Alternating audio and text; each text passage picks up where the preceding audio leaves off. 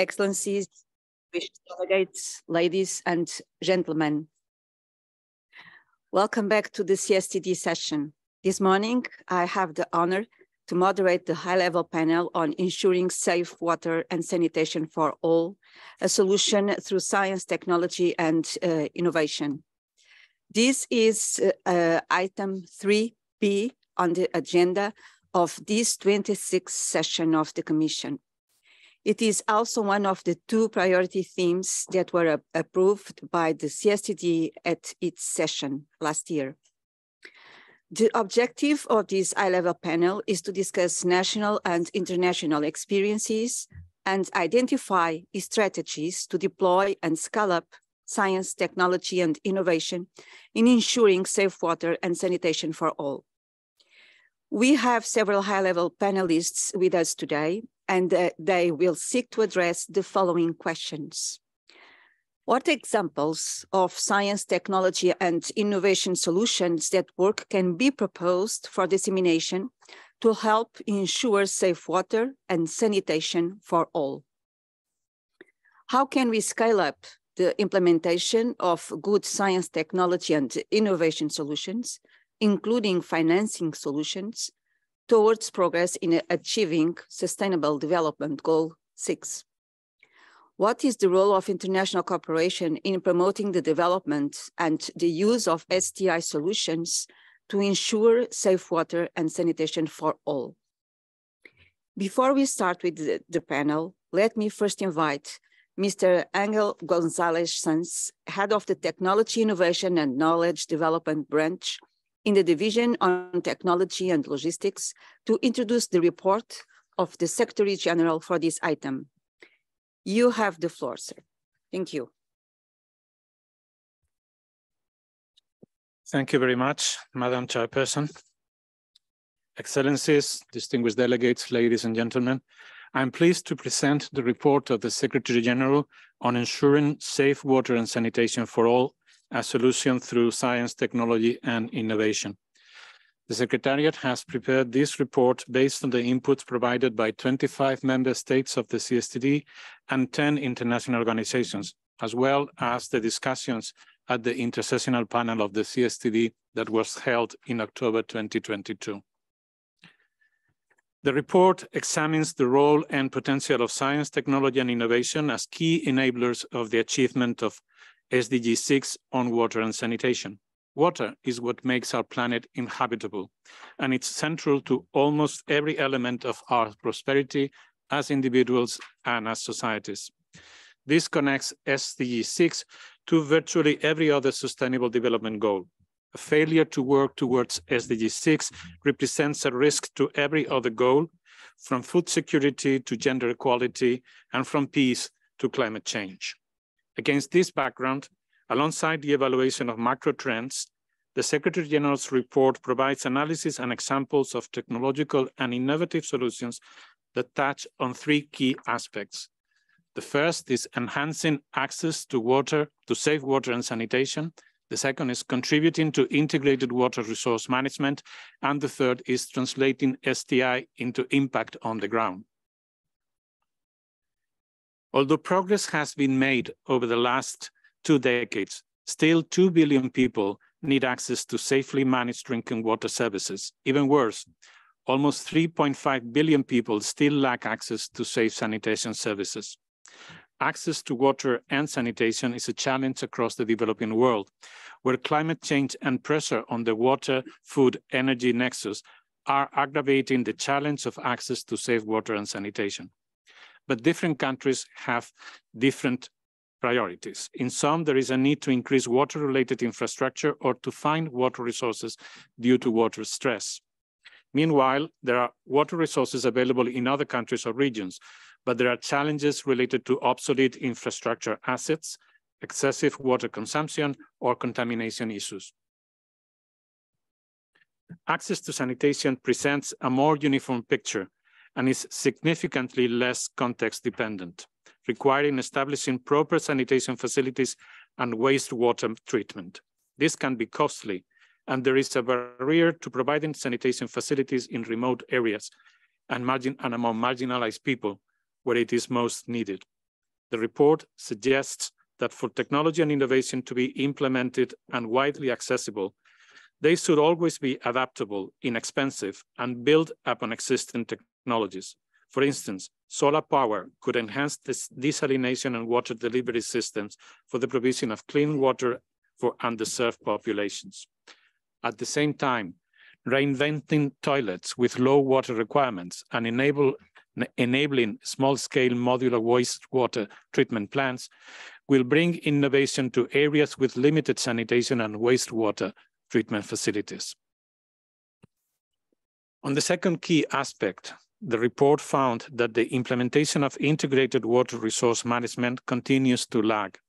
This is deeply problematic in an age where climate change is increasing water scarcity and the frequency of extreme weather events. Demand for fresh water is estimated to exceed supply by 40% by 2030. That date was once the distant future. Now it's only 7 years away. Scarcity requires us to dramatically improve the effectiveness of integrated water resource management. Technology and innovative approaches can be pivotal in achieving SDG 6 with positive impact on SDGs 3, 5, and 9. Artificial intelligence, big data, and Internet of Things technologies can enhance monitoring water and sanitation infrastructure and accelerate the achievement of SDG 6. Solutions that use these technologies, such as smart metering, have proven effective by providing real-time information and customized feedback. Meanwhile, better forecasting and early warning systems are crucial to preparing responses for the floods and droughts that have become more frequent due to climate change. Implementing technology-based early warning systems and predictive models, including some that rely on drone technologies or deeply integrated Earth observation systems, enables early disaster threat prediction and improves preparedness in areas that may be particularly affected. Ladies and gentlemen, technology is never a solution in and of itself. This must always be kept in mind. Technological innovation must be implemented in tandem with policy, governance, social, and process innovation. Only under these conditions will STI solutions maximize their potential and help us achieve SDG 6. As this report highlights, the key to translating STI into impact on the ground is that those technologies and innovative solutions are responsive to people's genuine needs and accessible as well, because inaccessible technology is often no better than non-technology at all.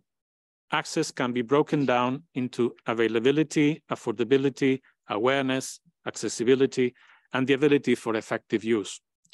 Practical approaches to implementing technological solutions must first address these and other more mundane and non-technological barriers.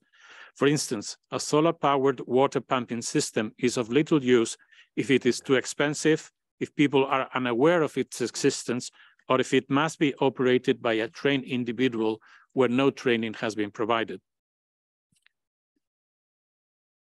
To develop transformative STI policies for accelerating progress towards SDG 6, the report underlines several key actions and recommendations about how to use STI to accelerate progress towards achieving SDG 6 on water and sanitation. First, technological innovation is not enough. Where suitable technological solutions exist, the achievement of real and lasting change requires a wider spectrum of parallel non-technological innovation, as I said, in policy, governance, and other areas. For instance, policymakers must develop close partnerships with local actors in water and sanitation to build technological acceptance and nurture the relevant digital and practical capacities to engage in innovative technological solutions. Second, countries should take affirmative action to design policies and projects with a focus on marginalized groups, in particular women, who often shoulder the burden where access to water and sanitation is limited. Capacity building workshops and initiatives focus on empowering marginalized groups by promoting their inclusion in decision-making and water management have regularly been successful. Finally, it is crucial to implement policies that support concrete solutions. Though advanced solutions have an important role, effective and affordable but seemingly low-tech solutions for water and sanitation are particularly significant, as they are often more appropriate for reaching underserved populations. Developing countries often do not have the means to access and implement complex and costly technology to provide clean water and sanitation. In many cases, investment in low-cost, low-tech, decentralized solutions, for instance, waterless or low-water use toilets, and simple solar pumping stations can have larger, faster, and more sustainable impact than more complex infrastructure projects. Let me conclude by underlining that we must bring stakeholders from different sectors and backgrounds to find solutions collectively. Global partnerships are crucial to support access to STI and enhance knowledge sharing that fosters the scaling up of good practices domestically and internationally. 2023 is an important year for SDG 6, with the UN Water Conference concluded just last week. The Water Conference and the CSTD are both multilateral platforms that can help identify innovative ways to ensure safe water and sanitation for all, and highlight the importance of investing in science and technology for achieving SDG 6. I hope that the report of the Secretary General, combined with the presentations from our esteemed panelists, will provide a good background and insights for a fruitful discussion this morning. Thank you very much for your attention. I thank the Secretariat for this presentation, which put in context the discussion that we are having here today, this morning. Before we start with the panel, I wish to remind participants that, as announced in the program, interpretation services for interventions by remote participants is limited to a cumulative total of 30 minutes per session. Once the 30 minutes is exceeded, interpretation will subsequently be provided only for in-person interventions. Let me now turn to our high-level panelists. I will ask that remote panelists to keep their intervention to a maximum of 15 minutes for the ones that are participating in person and 10 minutes for those participating remotely to ensure that interpretation is available to all. Having said that, I now have the pleasure to invite Her Excellency, Ms. Leah Buendia, Undersecretary of the Ministry of Science and Technology in the Philippines, to take the floor. Thank you very much, Madam Chair, Excellencies, colleagues, distinguished delegates, good morning, everyone. And thank you for this opportunity on behalf of the Philippines to present to you our activities and experiences on water and leveraging science and technology. May I have my slides, please?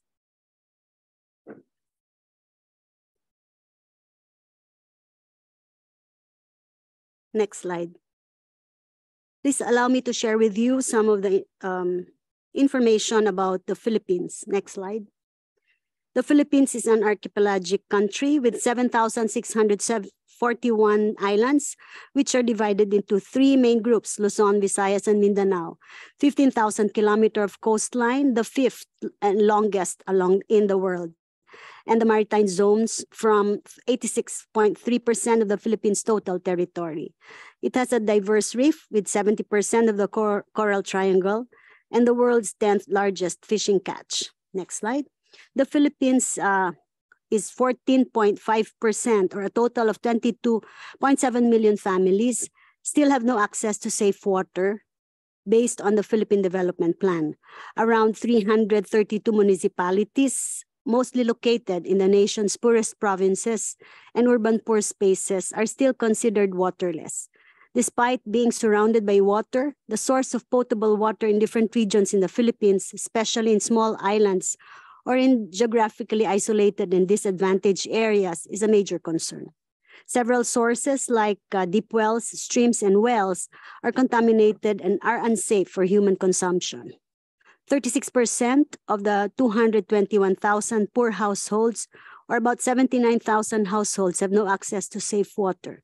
Residents from geographically isolated and disadvantaged areas travel by boat for an hour to fetch water in neighboring communities. These challenges spill over different sectors in the society and may cause a chain reaction if not addressed. Next slide. In order to encourage harnessing STI to address these pressing issues, there must be a conducive ecosystem or environment to support such initiatives. The Philippines develops enabling policies and regulations. The National Innovation Agenda of 2032 of the Philippines, which encapsulates the country's 10-year vision, long-term goals, and strategies for improving governance on innovation, identified blue economy and water as one of the priority areas of the government. In 2004, the Philippine Clean Water Act was enacted to protect the country's water resources, abate pollution from land-based sources, and improve water quality through the formulation of better water quality management. The Department of Science and Technology also spearheaded the development of the Harmonized National Agenda for the priorities in 2022 to 2028. Water also has been a recurring subject that transcends all sectors. Lastly, the updated Science and Technology Water Environment Roadmap, which sets the direction of the water sector, was aligned with the different national programs such as the DOST's Harmonized National Research and Development Agenda and the Philippine Development Plan to complement the SDG 2030 agenda. Next slide, please. How does the Philippines harness science, technology, innovation for safe water and sanitation? The Department of Science and Technology provides opportunities for funding R&D, data, and access to shared facilities, capacity building activities for the regions of the Philippines, and transfer of technologies. The DOST develops or supports the development of various innovations for safe water and sanitation. Next slide. DOST, through its remote sensing and data science project, or what we call DATOS, developed a GIS plugin to train and implement AI models in extracting features from satellite imagery. The technology uses the DOST's high-performance computing, which can further be utilized by the public from academic institutions as well as government agencies. This allows environmental monitoring and assessment. We partnered with Laguna Lake Development Authority and the Libmanan Water District to provide the necessary support and technology for resource managers and planners to be able to continue improving their operations using space assets and advanced image processing techniques. Next slide. The DOST utilizes data and geospatial technologies to support our initiatives in developing maps and monitoring and modeling systems for the rehabilitation of our lakes. We have what we call the Mappable project that will develop and deploy an integrated system for mapping and monitoring the water quality of Manila Bay and linked systems, including major tributary rivers, using geospatial technologies and citizen science. Another is the eSmart project that aims to provide streamlined solutions or interventions for the rehabilitation of Manila Bay through the hydrodynamic and materials transport analysis of the integrated Manila Bay, Pasig River, Laguna Lake, and surrounding watershed systems using numerical model. Next slide, please. The Department of Science and Technology also has various wastewater treatment systems. For this, we featured the upgraded emergency disinfection system, a batch-type mobile ready-to-use water treatment facility that can treat raw water to address the problem of drinking water shortage during natural disasters, such as flooding, earthquakes, and typhoons. With the emergency disinfection system, waterborne illnesses can be prevented and chances of survival may increase. It has an integrated solar panel that provides a reliable and uninterruptible power supply that can be used in areas where calamities have disrupted or cut off electricity and water supplies. The Department of Science and Technology partners with the local government units and non-government organizations, such as the Good Neighbors International Philippines, to deploy these technologies to communities. Next slide. Another technology called EcoSep technology was developed by Dr. Palencia from Adamson University and funded by DOST. It is an eco-friendly septic system enhanced with organominerals called vigormin that was initially meant for disaster areas, but was also adopted for various industries and applications such as temporary shelters, households and condominiums, public establishments, and resorts. This infographic shown on the screen was prepared by a regional office. This was one of the deployment activities wherein the technology was provided to various local government units in the Siargao Islands of the Philippines that is famous for surfing, cliff diving, and other water activities. The EcoSep was founded using the reducing odor and improving the quality of the septic water, and the use of vigormin reduced biochemical oxygen demand and reduced suspended solids. Next slide. Vigormin, on the other hand, is a natural, odor-free, safe, and effective treatment of septic tank and water. It usually comes out in powder form to be dissolved in water, and it is now being used to treat water in different lakes in the Philippines and is ready commercially available in supermarkets and e-commerce platforms. Next slide.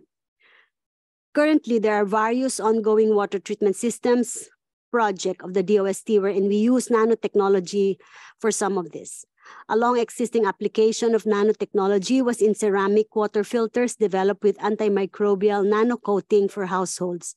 These are household and community-based filters for metals in water and comes with a portable filtration membrane module for remote areas. Next slide. Another major program is our Science for Change program. It consists of 4 components, the NICER and the Cradle as 2 of them. Under this program, the DOST has deployed technologies that address water concerns in areas with high socioeconomic importance. Some of the water technologies deployed in water R&D are enhanced forecasting model for complex water supply systems, and the Mountain Engineering R&D Center, the Philippine Groundwater Outlook, post-treatment of food processing wastewater effluent for nutrient removal, and the evapotranspiration-based irrigation scheduler and calculator. So these are just some of the projects that we are pushing forward. With the Philippines, next slide, with the Philippines' experience in applying STI solutions to solve the issues in water, we would like to share our learnings, observations, and recommendations. First, the STI solutions, especially technologies, do not usually fall under a one-size-fits-all solution or approach. Countries need to develop technologies and innovations that can address specific issues in communities. It would be beneficial if such technologies could be replicated, redesigned, and later on be adopted to solve certain challenges in different settings. Second, while the government plays a crucial role in achieving SDG 6 through initiating projects and programs that ensure access to safe water and sanitation, it is also essential to involve other actors in the society, such as the private sector, the academe, the NGOs, and the civil society. Working together creates a bigger and more significant impact to the communities. Third, these STI solutions for safe water and sanitation provides multi-pronged solutions which can generate economic savings, mitigating pollutions, reduce diseases, thereby also protecting humans and communities. And fourth, the government shall also create, through developing enabling policies and initiatives, a synergistic ecosystem that is conducive for R&D institutions, startups, the academies, NGOs, and other players to harness STI to solve various issues in the society as an unavailability and lack of access to clean water. Next slide. International cooperation would be beneficial in achieving SDG 6 through these 3 major international cooperation roles. One is to establish partnerships to implement joint initiatives that may address common water-related issues and create bigger impact, such as in countries of the same region and similar geographic characteristics. Sharing of resources, technical know-how, and technology transfer among partners. Through collaboration, the financing institutions may be connected with beneficiaries or co-implementers. And the third is exchange of information on lessons learned, best practices, implemented and challenges encountered would also be crucial in comprehensive assessments and policymaking. That ends my presentation. Thank you very much. Well, I would like to thank Her Excellency Buendia for this very impressive work that is being developed by the Philippines. It was an impressive presentation, and what you underlined is important in the policy making, the multi-stakeholder approach, the importance of international cooperation. It was very interesting. Thank you very much. I now have the pleasure to invite Mr. Enrique Cabrera, professor of the Polytechnic University of Valencia, Spain, and Vice President of International Water Association. You have the floor, sir. Please. Thank you very much, Your Excellencies, colleagues. It's a pleasure and an honor to be here today to talk a little bit about how digital water can help us bring water and sanitation for all. And I would like to start for a fact that maybe a little simple for some of you, and it is that water is heavy. And there we go. The basic provision of water service, what is defined as basic, implies delivering 50 kilos for a person each day. That means that a family of 4 needs to be delivered 73,000 kilos. And if we talk about a population of 500, that's 9,000 tons. And if we talk about 1 million people in a city, that's over 18 million tons per year.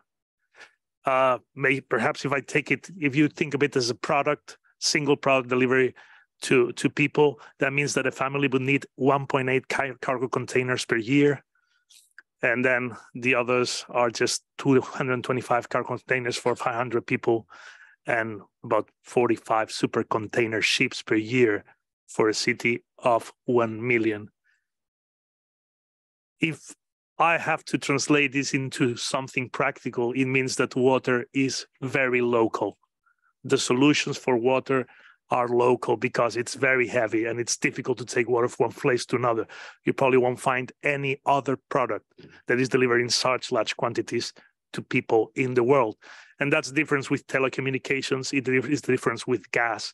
It's the difference with many other products. So the solutions that we present need to be designed, take into account local conditions. They need to be implemented locally. And of course, although they should follow international best practice, they should be designed ad hoc. And I fully concur with the report in that respect. I'm going to speak a little bit about digital water. And what is digital water? Well, it's a set of systems, solutions, tools, software, and culture that is going to help us. It's all about data gathering. Data in the water industry is quite scarce. Assets are buried, and now digital can help us to obtain much more data and far more reliable than it was before. It's all about visualizing and analyzing those data and the fact that we can now digest large amounts of data. Before, in the water industry, we've had lots of data, but we didn't know very well what to do with it, or at least some people didn't know to. We've spoken today about artificial intelligence as well, that can help to also take all those large amounts of data and help us in making better decisions.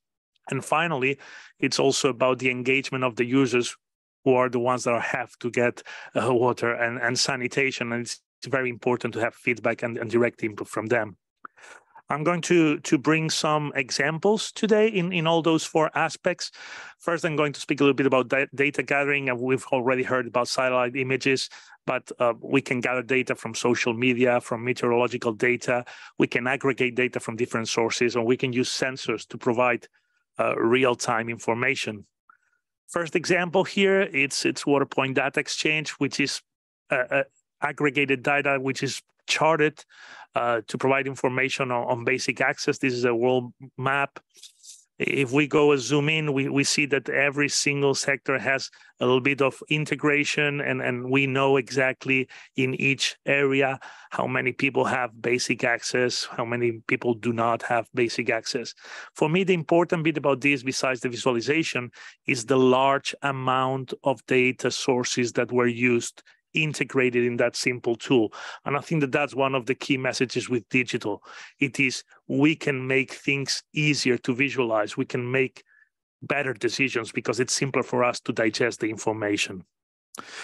This is another system, mWater, which is an open system that helps us to collect data. And once again, one of the main inputs in this system is surveys. So user surveys that can be used on site, and those surveys can be uploaded to the cloud, and they are mixed with other data, like might be population density data that's available out there, or spreadsheets that can be filled in. The tool allows to clean and visualize the data, and once again, it becomes something of a tool to make better decisions. There's another way to get data, which is sensors, and there's a very interesting example of sensors, Internet of Things sensors, that are being used in refugee camps to basically monitor the water sources in those camps. So there is up-to-date information in real time. There was a pilot in Uganda where they were serving 500,000 refugees, 6,000 cubic meters of water, and the system has been used as the basis of the payment for the water tracking operations, and it's received an award.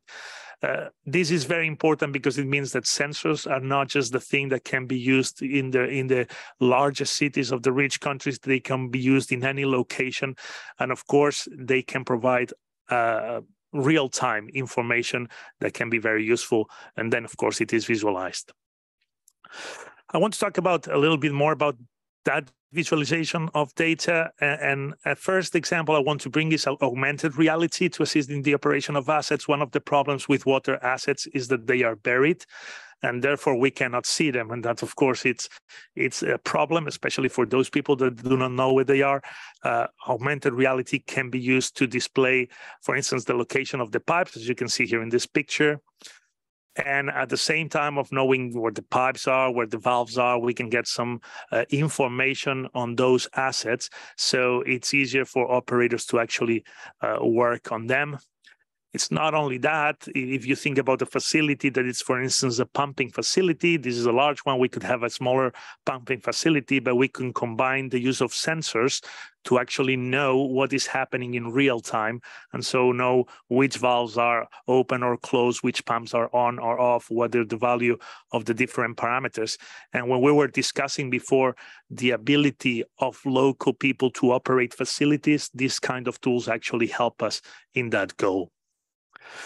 Another example of visualization is an example from it's actually a full digital water platform. Some of these examples can be included in several categories, but I'll tell you a little bit of a story. The British Virgin Islands had 2 storms in 2 weeks and destroyed a lot of the assets. And what was done was it was used to take this digital platform to take some very basic data and build a model. And immediately what you get is a very visual representation of the assets georeferenced. That's a base to start with. But of course, the idea of digital is making things easier. Some of the data from the assets is now being sent to this platform via WhatsApp or Google Forms, so it doesn't need to be just the software. That was a quite lean solution. And of course, any of such system is just the good starting point to build upon and, for instance, introduce smart meters that was mentioned before. Regarding artificial intelligence, of course, there are many things that can be done with it. I'm just going to give an example of another full platform that basically it has some artificial intelligence built in. It's an open tool. It's a full network management platform, and it can create networks from very little information. The AI here comes because the platform is able to assist operators in knowing what they need to do with the network, whether they need to open a valve or close a valve, what they need to do to enable to improve some of the system. It's already in use in Latin America in a large project with the Inter-American Development Bank. And then I'll just give you another example of a decentralized solution. So how can we use artificial intelligence, for instance, with septic tanks? Well, some algorithms can be used to optimize the collection routes for the tankers. So collecting times can be reduced 30, 40% and make it more efficient. If we add some sensors or a user app to those septic tanks, then it can be centralized to know which of those septic tanks require collection. So again, a quite nice way to use digital. Regarding user engagement, of course, mobile apps can be used to improve services for the users and for instance, tell them where the location of safe water sources is, whether the quality of the water source is good or bad. They can actually input that information on a mobile app. They can report on quality issues. They can facilitate micropayments in some of the countries of the world where that is an obstacle for safe water and sanitation provision, and then can provide the household information to the users, for instance, when there is a smart meter, and tell them about their consumption, whether there's leaks, and of course, the mention I made before about the septic tank. Finally, I would like to speak a little bit about the role of international organizations, and we've heard about global alliances and how can we actually move this agenda forward. I think that in the case of international organizations like the IWA, we can help with open dissemination of knowledge. This was mentioned yesterday. And I think it's very important that the scientific knowledge is in open format that can be accessed by all. There can be developed frameworks and standards that can be used to then tailor-made the solutions at the local level. We can help with training and learning of other professionals. Of course, it's supporting global professionals through a network. And for me, that is what I mention as turning global into local. So making sure that the best standards, the best technologies can be adapted to a local level. And of course, I would like to offer the International Water Association, which is a global organization with 10,000 members over 130 countries. It's a water professional association. We strive to inspire change, and I cannot think of a better way to inspire change than talking to you today, because you're the ones that can create the change. Thank you very much. Muchas gracias, Professor Cabrera. So it was very inspiring, your presentation. Thank you so much. So turn global into local, very good motto, absolutely. And again, and under this commission, it was very important to show the importance of digital technologies and the importance of the different stakeholders and the role of each one. Very good points. Thank you so much. So let me now turn to our next panelist, Mr. Duley Cohn, Deputy Director of Water Sanitation and Hygiene Program from Bill and Melinda Gates Foundation. He will join us remotely. Mr. Cohn, you have the floor for 10 minutes. Thank you so much. Thank you. Thank you, everyone. Just want to make sure everyone can see my screen. Yes, you can. Okay, thank you. I want to present today what we're doing at the Bill and Melinda Gates Foundation and the relevance to the work that you at Commission on Science and Technology for Development did. I have a great appreciation for the report that was published. I think it's one of the very influential reports in the sector and the areas where all of us are working to actually make non-sewer sanitation and water supply system part of the integral solution, and how we can speed up access to water, safe water, and safely managed sanitation system. Okay, so just in a nutshell, the Gates Foundation, our work really focused on trying to build and reduce inequality in the world where we think we can make a difference. We want to position ourselves more as a catalyst to other partners. We are not the one in the field. We are not the government. We're not driving what most of the partners do on the field, but we try to position our work to be in a space where we can help innovate and deliver solutions that can go faster and help accelerate our joint work. With regard to the water and sanitation interventions, most partners would ask me, why is the Gates Foundation involved in this area, and what exactly are you doing? So back to what I just mentioned, it is our firm belief that existing sanitation systems are reaching their limit on area that can be served, the type of population that can be served, the type of market that can be served. And we really need to leapfrog with additional solutions so that we can extend services to a much larger community at much faster pace.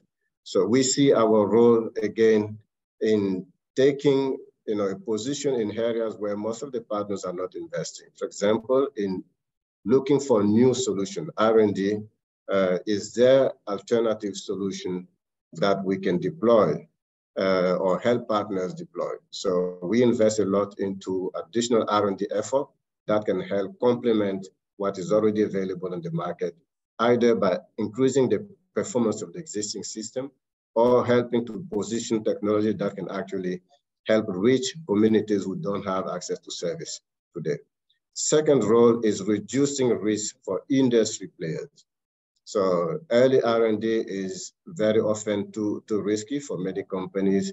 So we see our role as one of the entity as a philanthropy organization who can focus on that. And the third role that we can play is really help to stimulate adoption into the market when company can justify a product can go there. Okay.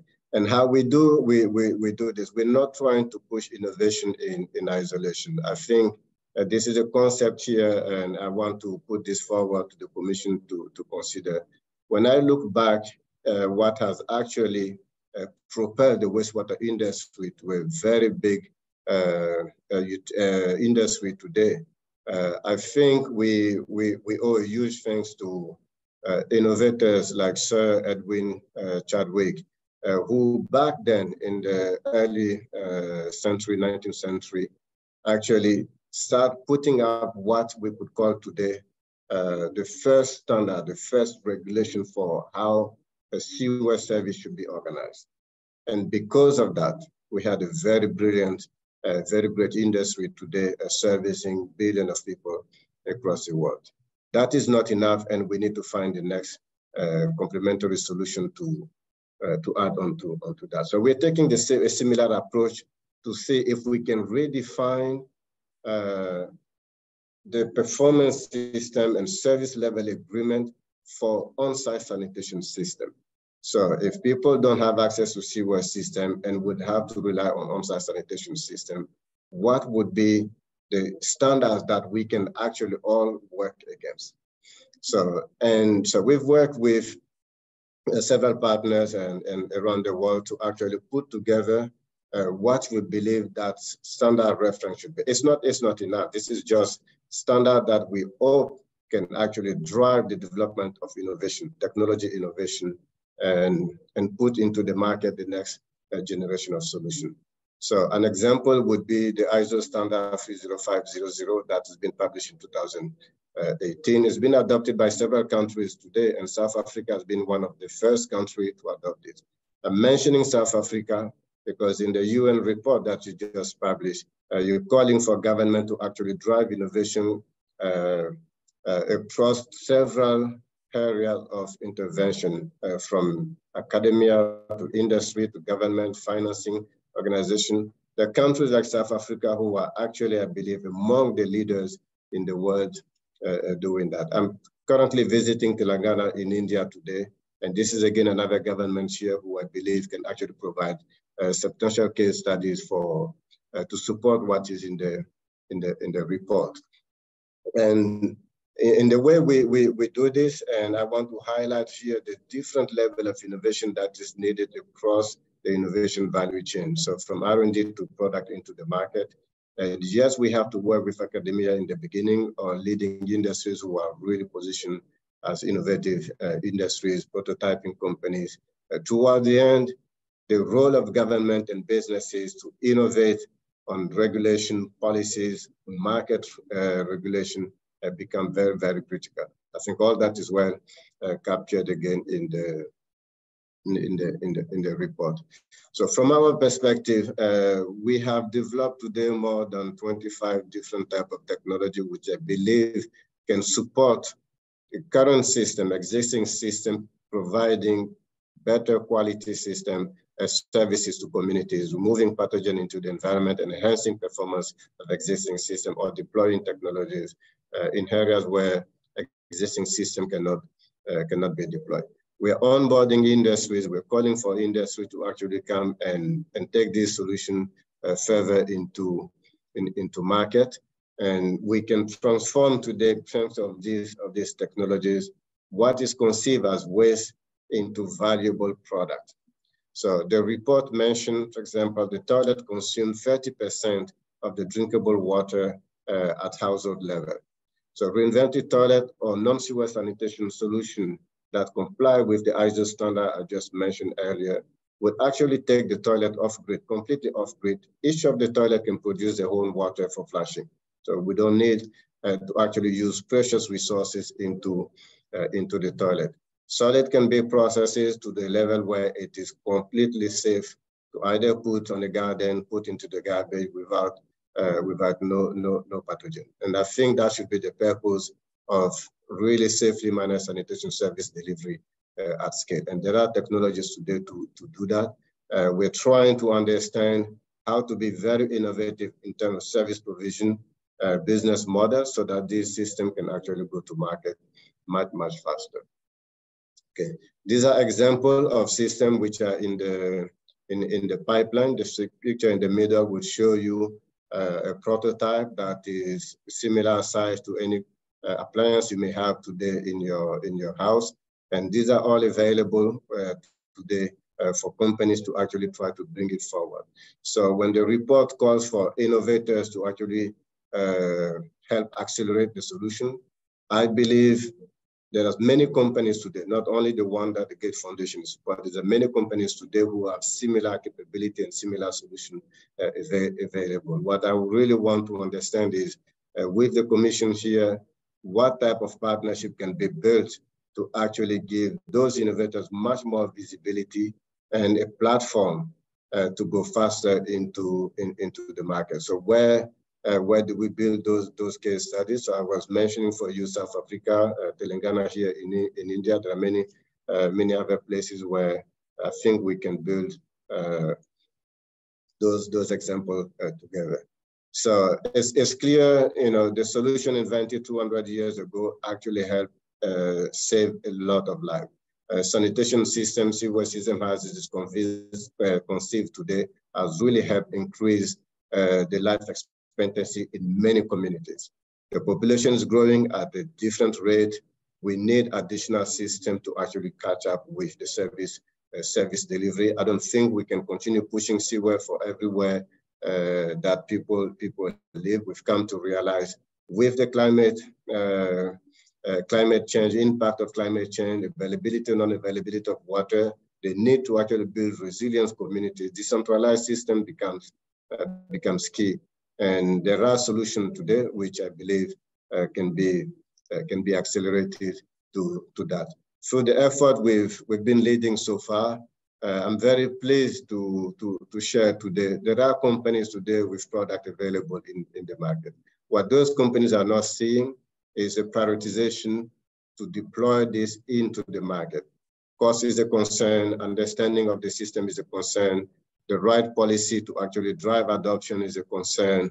So there are areas I think as a community we can do together to open quickly market opportunity and help government embrace those innovations as well. So that's where my presentation ends today. So thank you. Thank you, Mr. Cohn, and thank you very much for keeping to the 10 minutes. In these 10 minutes, you raised the role of philanthropy, the role of the commercial partners on very good business models to recycle water, and which continues to feed something that I found very interesting, which is the toilet revolution. So very interesting. Thank you so much. So let me now turn to our last panelist, Mr. Sukarit Kutanakulvong. Sorry if my pronunciation is not the best one. Distinguished scholar in water resources management from Chulalongkorn University in Thailand. You have the floor, sir. Thank you. Thank you, Mr. Chairman. First of all, I would like to thank for the meeting to invite me to give a talk on about the STI solution for dam irrigation and community management to ensure with safe water and sanitation for all. Thailand case study. Yeah? So even though water supply in the village level in Thailand reached about 93%, with the suitably sanitation facility coverage in 2020, Thailand still has issue of drought, floods, and water productivity, water quality in SDG 6. With the high demand of the urban and industrial sector and recent climate fluctuation, water management needs more precise and quick response to prepare for emergency preparedness and long-term water resource planning to cope with such environmental change, especially in the central plain of Thailand, which is about 2 million hectares, which include Bangkok, where most of the socio-economic activities exist. As a background, our last 5 years, we have a national 20-year master plan. And this is the first time that we can have the long-term national water plan in many aspects. And Water Resources Act was also enacted in the last 6 years, which combined with about 40 organizations together in one unit. So the research master plan respect, and water is one issue of the country special spearhead issue that to be researched. And I'm the one of the chair of that research for them. This next. So the idea of the water supply in Thailand, especially in the central plan, up to now, normally they are fragmented agencies. Rainfall data is covered by the Meteorology Department. Rainfall is irrigation by Royal Irrigation Department. Then demand side is bought from the satellite agency. So there are 3 different departments combined together. But now what we want to know is how we can upgrade the reservoir operation, which now in the central plain, we rely in about 30% of the water from the dam, especially in dry season. So we want to upgrade efficiency about 20%, so that in the dry season, we can have more water. What we can do? So there are needs to predict the rainfall data correct and predict it. We have to observe and predict the runoff data. We have to predict the water demand, especially in the irrigation, in advance. So we said the first year is 14 days, and now we are doing 2 months ahead. So this combined STI module, what is satellite on soil moisture, rainfall forecast, monitoring water levels and storage, including groundwater potential, and include a new AI technology together, bring a new mode of water infrastructure, including dam, gates, and pumps control, based on the future weather scenarios in the basin level. Modules simulate proof to lessen drought and floods phenomena and can save more water storage in the rainy season for an average 900 million cubic meter, or equivalent to the medium scale of dam, new dam, to be used in the next dry season, which ensure more water supply for both domestic agriculture and environmental uses in the study area. Next, please. So this is another groundwater model in the area. So we can, from the model, we can assess the potential and also groundwater yield in the area, where the water move and how the farmers are pumping water, and where should be the limit of the water pumping in each zone. Next one, please. So from our simulation from the last 20 years, we can find that with the new informed STI module can save the water about 1,200 million cubic meter or 800, so in average about 900 million cubic meter per year to save, so that this water can be managed in the next dry season. So this is run under 2000 to 2020 data, and groundwater potential also is assessed and used as a backup resource in the dry season. Next slide, please. So that is an investment base, but the real user is in the irrigation project. So we have another one irrigation project. So we have to introduce the automated water and soil moisture sensor and water level in the main canal, so that we can catch up with the water delivery to the farmers. In the irrigation project level, the automation system with ground water level and soil moisture sensor were installed in the irrigation. And there is about 48,000 hectares with data linked with the above dam operation. The data water level in the canal, soil moisture, groundwater level in the paddy field were monitoring and transferred to the irrigation staff and water use group. Water use group, they use a line mobile to convey the message among the members. This will be used for water and crop planning among the irrigation and the farmer groups. On the monitoring data, this will help to reduce water conversion loss in the irrigation project and ensure that water, irrigation water, both quantity and timing for the farmers to gain more confidence to plan for crop cultivation of both paddy and other cash crops, which increase farmer revenue and water productivity from the irrigation project simultaneously via data-driven dam operation optimization and water sharing among users. So this is the data that from our module in the irrigation project, we can save the water loss about 16% to 25%, depend on the year, the amount of the dam storage. Next slide, please.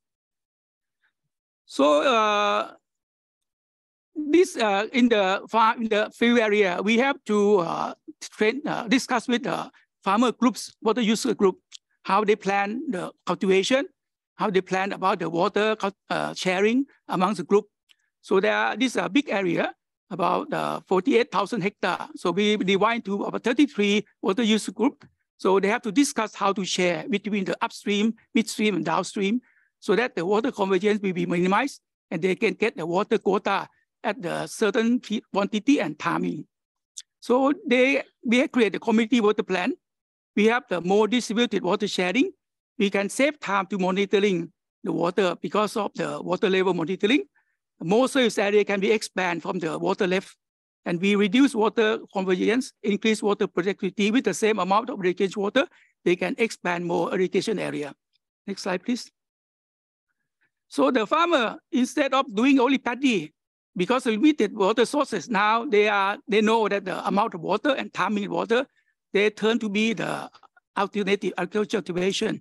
So instead of doing all the rice only, now they spare some spaces to set some other plant like herbs or lime or other sources, so that they can have more revenue instead of waiting for water for paddy.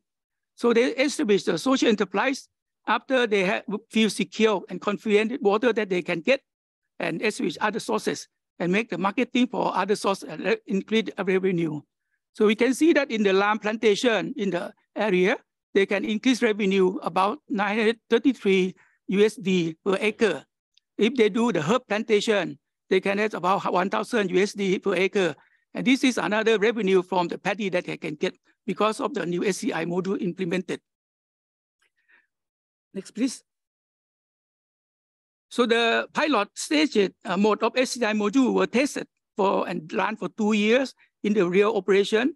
The scheme will be used as a schooling to train irrigation staff and water use group in other area to adapt the way of the cultivation and water use for next 2 years.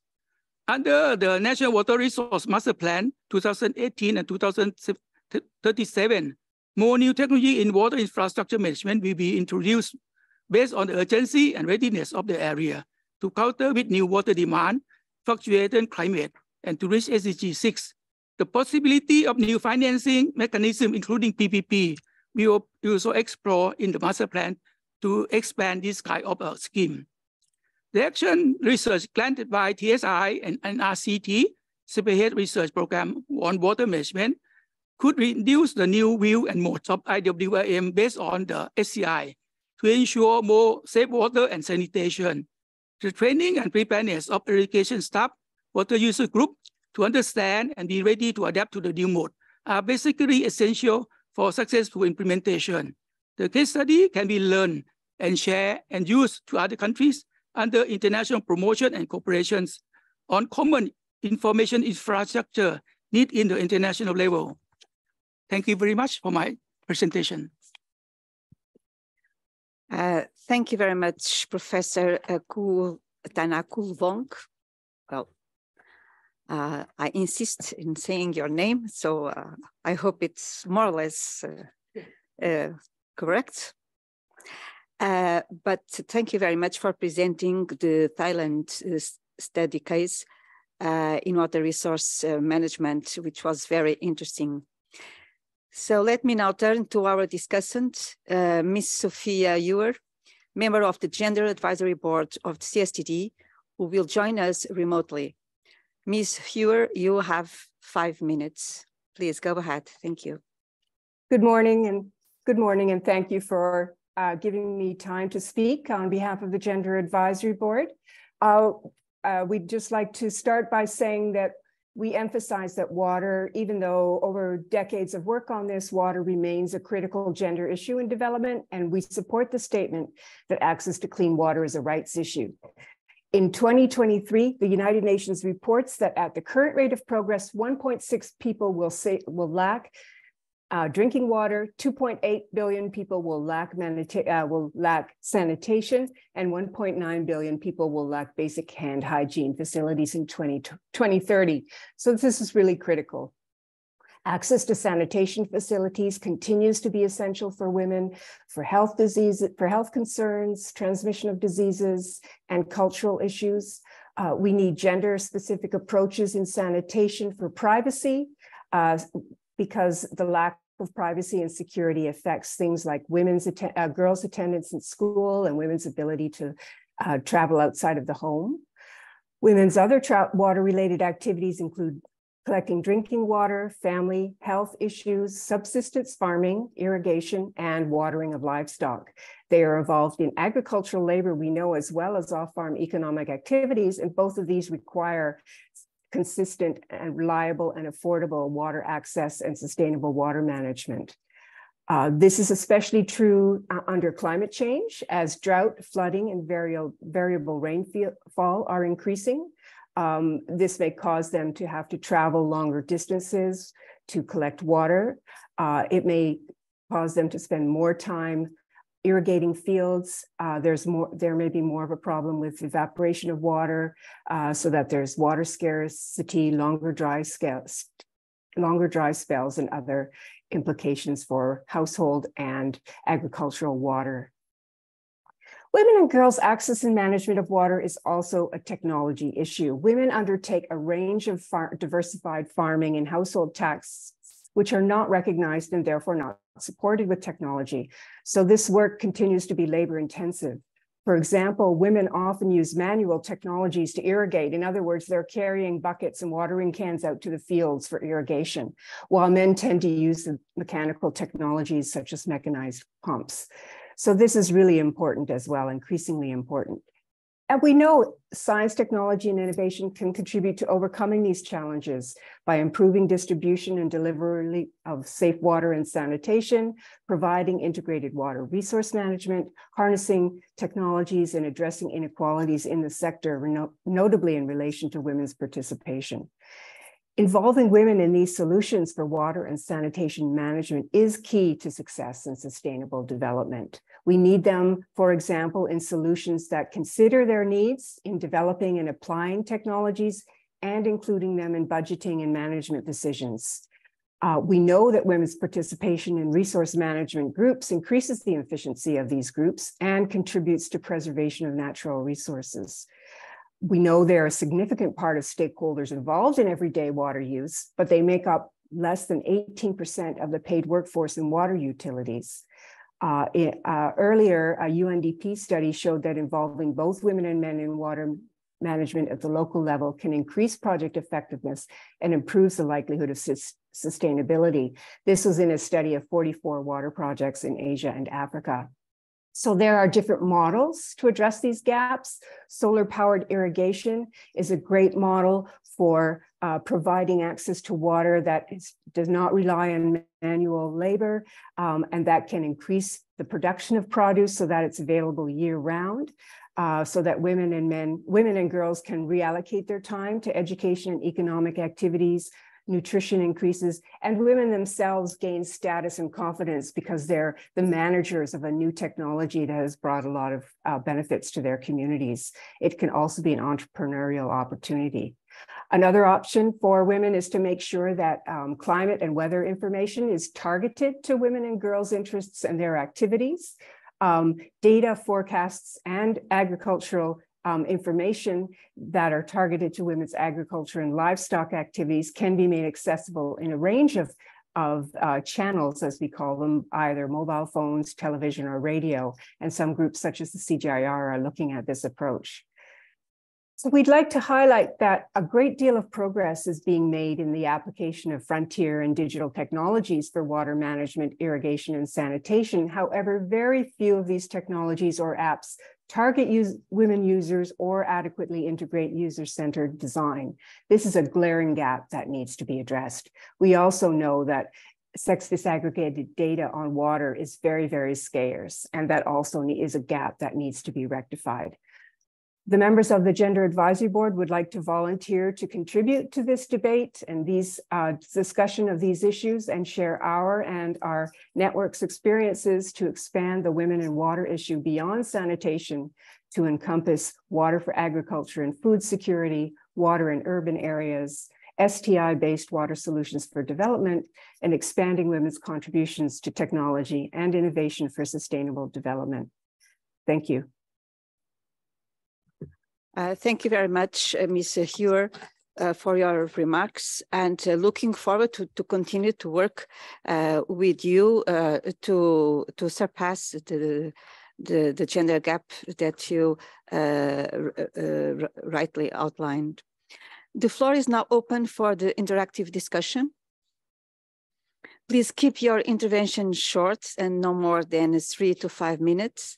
Also, please be reminded that as soon as we exceed the 30 minutes of remote interventions, interpretation for remote interventions will no longer be provided. So I have here a list for the interventions, and I will start with Mr. Nichidzi Molawa, Deputy Permanent Secretary from the Ministry of Lands and Water Affairs from the Botswana.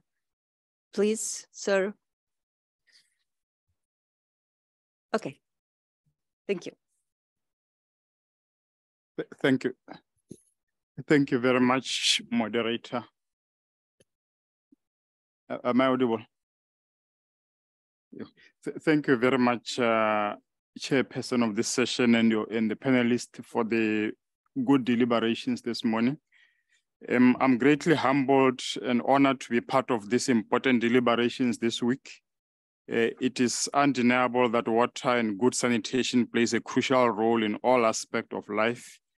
That is why every other sustainable development goal relies in some way or the other on water for all others to actually be achieved. The role of science and technology and innovation in ensuring safe and sustainable water and sanitation, therefore, comes at a timely point in addressing some of these critical issues of water-related challenges. And Botswana, as an arid country, with a vast population spread all over the place, is one of those that are persistently challenged with water shortages, which with a dry climate, which is worsened by an ever-increasing demand. We experience hydrological drought, which have become severe and more frequent over the years, resulting in water supply challenges that threaten and overwhelms our insufficient resources. Furthermore, our sparse population create a major engineering and financial challenge pertaining to the water infrastructure development. In some cases, there's either little or no water near the settlement, thus creating a need to reticulate, clean, store, and transfer water from source at great expense. Botswana have made significant strides towards achieving or attaining the SDG targets with an overall of 92% of the population using basic drinking water services. 83% of urban population use safely managed drinking water services, and other 15 using basic services, compared to 70% of rural population whose use of basic services and 15% using only limited services. Furthermore, our sanitation is one of those that is lagging slightly behind, because as a government, we have deliberately prioritized supplying of water ahead of supplying of sanitation infrastructure. Therefore, you will see that we are now sitting at 77% of population with basic access to sanitation services. But as we go forward, the plan is to focus more into sanitation so that it can catch up. And this is something that our president is pushing very hard to ensure that there is that shift towards focusing into addressing the sanitation needs. Botswana was not spared by the impacts of COVID-19, one of which being shortage of chemicals required in cleaning and disinfecting water. Therefore, our water utilities corporation had to be very innovative to ensure that during this difficult time, the economy continues to get clean water. One way of innovating was to actually carry out some research. And that research resulted in us discovering that chlorine dioxide, it's a chemical that could actually substitute chlorine. And that actually resulted in the discovery that even the chlorine dioxide was actually more cost effective and giving high efficacy levels over a longer distance along the pipelines in terms of keeping the water disinfected.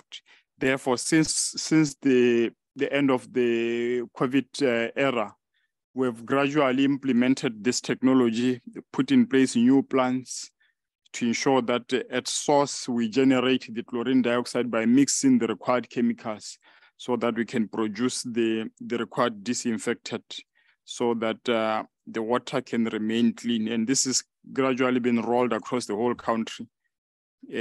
And the advantage of this is that over chlorine is that chlorine requires to be boosted over time along the pipelines. But this you could go for 100 kilometers without necessarily having to boost it, which we found it to be very applicable to our particular environment. The other area that we are putting a lot of energy in is the use of technology.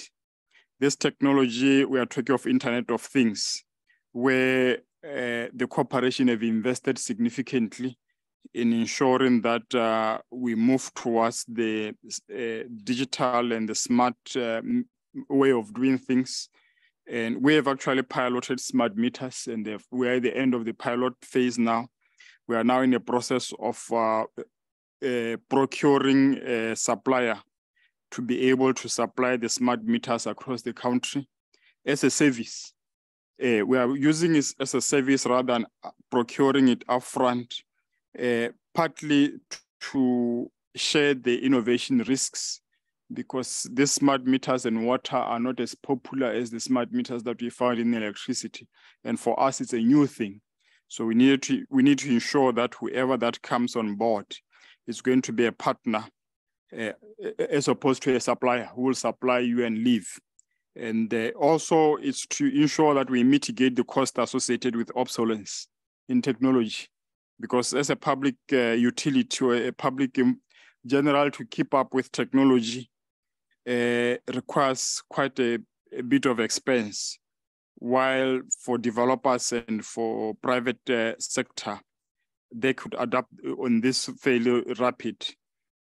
With regards to customer interfacing, because running a water utility requires that customers are happy. At the end of the day, if the customers are not happy, you are as good as not doing your job. We have put in place self-service platforms, such as use of the internet, the use of a mobile app to ensure that customers can manage their utility accounts. And also the apps provides that opportunity for customers to actually report water leakages, to water shortages wherever they are. And I have to say that with these new inventions and new app technology, there is a requirement for intensive engagement to ensure that the uptake of this is quite high. This basically have to push people away from coming to buildings or to utilities office to get a service. Botswana National Water Conservation and Demand Management Strategy also promotes the water efficiency and the exploration of alternative water sources, such as grey water recycling, rainwater harvesting, stormwater collection, saline water, and wastewater utilization, thus reducing pressure on freshwater sources. On that note, we are carrying out a research as an initiative for climate change adaptation on managed aquifer recharge. We have recently completed the feasibility studies. We have found that it's quite feasible. This is a project that we view to be quite strategic in the sense that we will be able to store the water underground and at the same time avoid the high loss of evaporation, which is in excess of 2,000 millimeters per annum.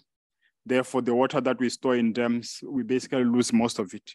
With that, Madam Chairman, thank you very much. Thank you very much for sharing what is going on in Botswana. Very encouraging. Thank you so much.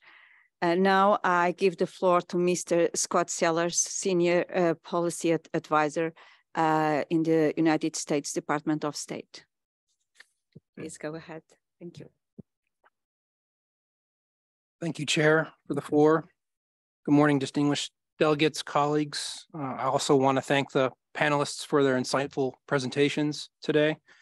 The United States will work with member states to overcome today's challenges and tomorrow's needs by working with members of this commission connected by shared values and shared commitment to achieve the 2030 agenda. I found Professor Cabrera's slides putting in context the number of people, the size of water, and the weight of water as really kind of important for us to consider when we look at the global trends in population growth, urbanization, environmental degradation, deforestation, climate change, and how all these pose great challenges to water security around the world. Tackling these challenges requires accelerating efforts to achieve SDG 6. Last year, the White House Action Plan on Global Water Security was released on June 1st of 2022, and it demonstrates the United States' commitment and leadership on global water security. This plan, as well as the 2022 U.S. Global Water Strategy, is working to strengthen global, national, and local systems in a way that meets the needs of marginalized and underserved populations. The United States is working with partners to strengthen sector governance, financing, institutions, and markets, increasing equitable access to safe, sustainable, and climate-resilient water and sanitation services, and the adoption of key hygiene behaviors. USAID, our development agency, has set a 5-year goal to directly ensure that by 2027, 22 million people have access to water services and 22 million people have access to sanitation services, half of whom will be people who have never had these services. Multilaterally, the United States also engages in technical collaboration with the UN Children's Fund, the Water, Sanitation, and Hygiene Program. In addition, key programs include USAID's water security and sanitation programs, the Development Finance Corporation's mobilization of private capital to promote access to potable water, and the National Oceanic and Atmospheric Administration's Forecast-Informed Reservoir Operations strategy.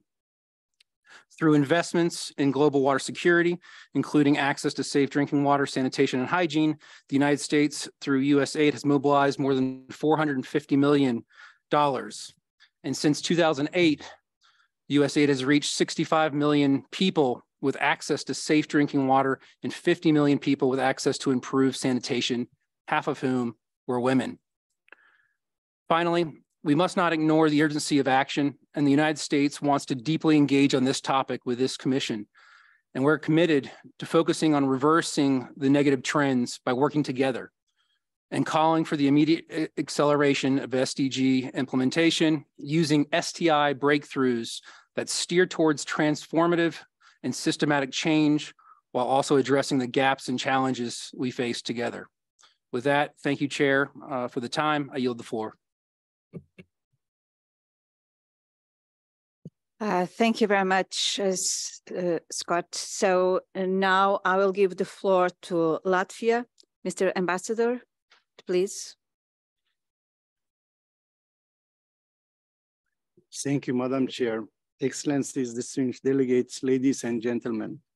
I am glad that one of the two priorities of them at the CSTD session is related to clean water and sanitation for all. That's our high priority for Latvian governments. Moreover, it's that our discussion follows right after the historic UN 2023 World Water Conference in New York. That importance of topics is underlined by the fact that the access to water and sanitation basic human rights.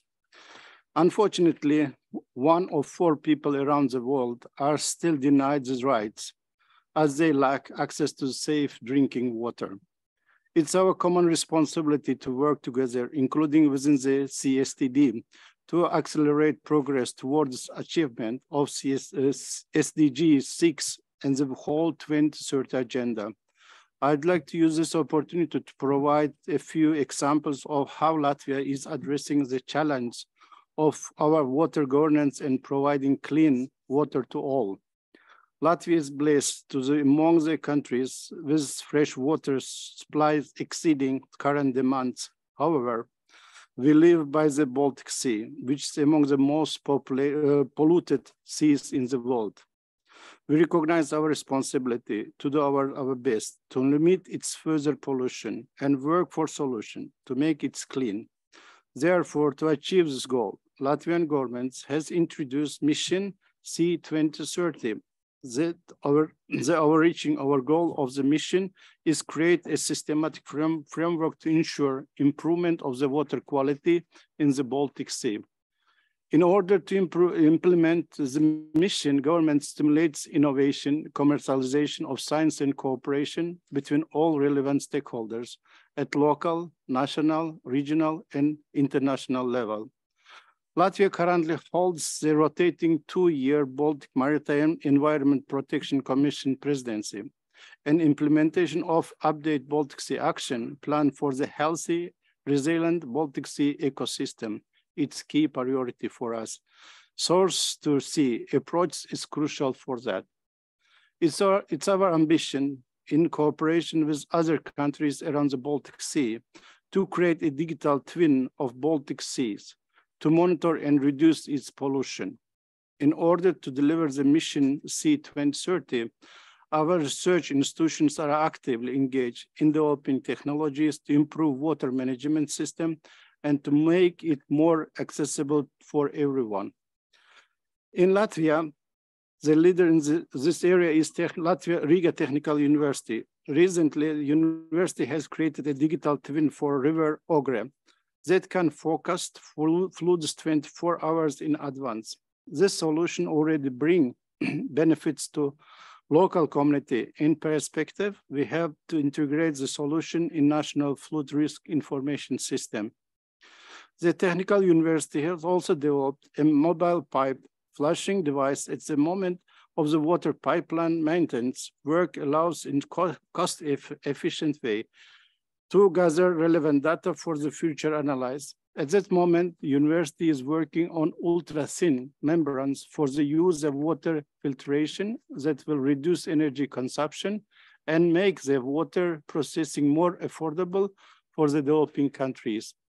While working on delivering clean water for all, we also keep in mind our common climate goals in order to reduce carbon footprint of wastewater management. Latvian wastewater management companies are installing solar power plants that make operations greener and more cost efficient.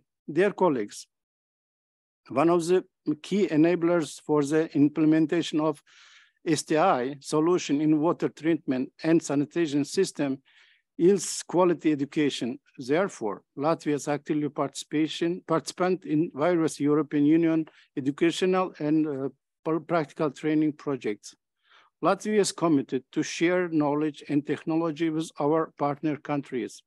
Latvian Clean Technology Cluster, Cleantech Latvia, has implemented capacity building projects in area of water supply elsewhere in Central Asian countries. Through our work, we are contributing to the Team Europe initiative on water, energy, climate change in Central Asia. Latvia is looking forward to expand this experience and cooperation in this area to African region as well. Latvia stands ready to share our experience with other countries to address this global water challenge and drive forwards to the work of SDG 6. Dear colleagues, last but not least, I'd like to use this opportunity to inform you that tomorrow at 8:30 in this very room, Latvia will organize a panel discussion on protecting information integrity in the age of artificial intelligence. It will be my pleasure to welcome you at the discussion tomorrow. Coffee and croissants will be served. Thank you. Thank you very much, Mr. Ambassador. And so keep in mind tomorrow at 8:30, the side event to be held in this room. So now I give the floor to Egypt. Where is Egypt? Thank you, Madam Chair. Yours. Please. Thank you, Madam Chair. Egypt thanks the Commission on Science and Technology for Development for presenting the report of the Secretary General and for the very interesting panel, which highlights the role of science, technology, and innovation in the global achievement of Sustainable Development Goal 6 and in overcoming persistent challenges in this regard. As the report rightfully indicates, the human rights to safe drinking water and sanitation derive from the right to an adequate standard of living and inextricably related to the right to the highest attainable standard of physical and mental health, as well as the right to life and human dignity, has been internationally recognized since 2010 in various international instruments. However, billions of people continue to lack access to safe drinking water and sanitation in their homes, schools, health facilities, and workplaces, with devastating consequences for human rights and the health and well-being of people and communities. The world is also facing a global water crisis with grave risks confronting fresh water, the aquatic environment, and the people that depend on them. Moreover, the latest IPCC reports have indicated that most of climate change is manifested through water. The increasing frequency and intensity of water-related climate hazards, including water scarcity, floods, and droughts, affect the lives of billions of people worldwide and threaten food security, water security, livelihoods, and ecosystems, as well as the achievement of Sustainable Development Goals. The impacts of this global water crisis, including water pollution, water scarcity, and water-related disasters, gravely threaten the enjoyment of many human rights, including inter alia, the right to work, right to adequate food, and the right to water and sanitation. The risks for persons already facing vulnerable situations, as the report highlights, are particularly acute. This multifaceted challenge to the enjoyment of the human rights to water and sanitation, with its intricate link to the full enjoyment of all human rights, needs to be addressed in a comprehensive manner that breaks the silos of water, climate, and human rights and brings together member states, the UN system, and other stakeholders to help improve access to water for human rights, peace, climate resilience, and for life. It also highlights the urgent need for more innovative solutions based on science and technology for the acceleration of the achievement of SDG 6 and the enhanced focus on implementation through the embedding and upscaling of such solutions. Against this backdrop, and stemming from Egypt's belief in the importance of science, technology, and innovation for securing sustainable solutions, Egypt, together with the WMO, has launched the Action on Water Adaptation and Resilience Initiative, AWARE, during COP27, based on the premise that achieving SDG 6 is critical to climate change adaptation and mitigation, and with the aim of breaking the silence between water, climate change, disaster risk reduction, and sustainable development communities. The initiative bridges the gap between science and policy and addresses issues of water availability, supply and quality, as well as safe drinking water and sanitation, with work streams implemented across the aspects of finance, technology, data and information, and capacity building, reminding us that SDG 6 is not only about safe drinking water and sanitation, it is much broader than that. Since its launch, the initiative has received increasing support from member states and organizations expressing interest for support and implementation, and has been presented as one of the main game changers in the UN 2023 Water Conference on the linkage between water and climate, and our solid contribution to the Water Action Agenda and the implementation of SDG 6. We welcome ongoing international efforts in accelerating the implementation of SDG 6 and other water-related goals and targets. We believe that the existing and future challenges in the field of water require innovative and transformative ideas and a beyond business as usual approach. In this regard, 3 areas merit particular attention. First, we must adopt a holistic approach to the human rights impacted by water. We need to address how water impacts all human rights, such as the right to food, health, adequate standard of living, and decent livelihoods. Improving water quality, reducing pollution, and addressing water scarcity are key to fulfilling a range of human rights. Second, we need actions based on science, data, and evidence moving forward. Water-related data and technology are central to cooperation, peace, and prosperity.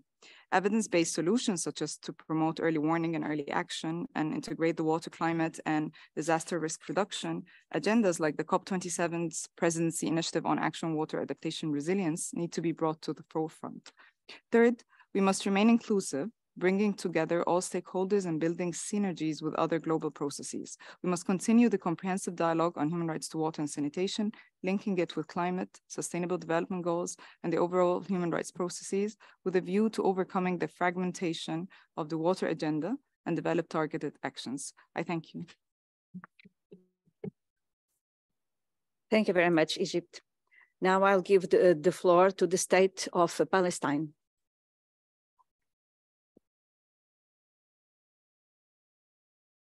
Thank you, Madam Chairperson, Moderator, Your Excellencies, colleagues, distinguished delegates and participants, good morning. Many thanks to the panel for their interventions and thanks to UNCTAD Secretariat for the support to this important CSTD session. We take note of all the findings and challenges presented this morning. The State of Palestine would like to share with you our experience and situation and addressing some solutions and challenges.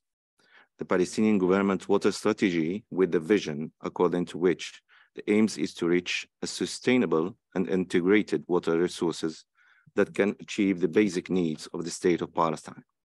The consequent mission is to make the Palestinian Water Authority a public institution that strives to manage, develop, and protect the water resources and its infrastructure in a just, integrated, and sustainable manner in order to provide water that is suitable for different purposes, which guarantees the protection of the environment and achieve the objectives of the development of Palestinian society and the SDG 6. Now, Madam Moderator, Excellencies, ladies and gentlemen, starting by some positive feedback from the occupied Palestinian territory, and despite the Israeli foreign military occupation of the Palestinian territory, we can mention the several successful water and sanitation projects implemented in Palestine. Under the guidance of the Palestinian president and the government, and the leadership of the Palestinian Water Authority, and the support of the international community, that we are thankful and grateful. Some of these projects, like Bethlehem projects funded by the Agence Française de Développement, France and Netherlands, Jenin Water Management Project funded by Japan, North Gaza Emergency Sewage Project funded by the EU, France, Belgium, Sweden, and the World Bank, Wastewater Treatment Plant in Hebron, Al Khalil, funded by the EU and France and the World Bank, Seawater Desalination Project in the occupied Gaza Strip by Japan. Madam Chair, access to clean water in the developing countries remains fragile due to lack of adequate infrastructure, limited water resources, climate change, drought, and foreign occupation of territories too, like in my region in the Middle East and especially in the occupied Palestinian territory. We cannot avoid addressing conflict, wars, and foreign occupation environment and situations, negative impact on access to water and developing technologies for distribution and management of water resources. This is a big challenge to indigenous people, access to water and sanitation, and sometimes access to water is impossible.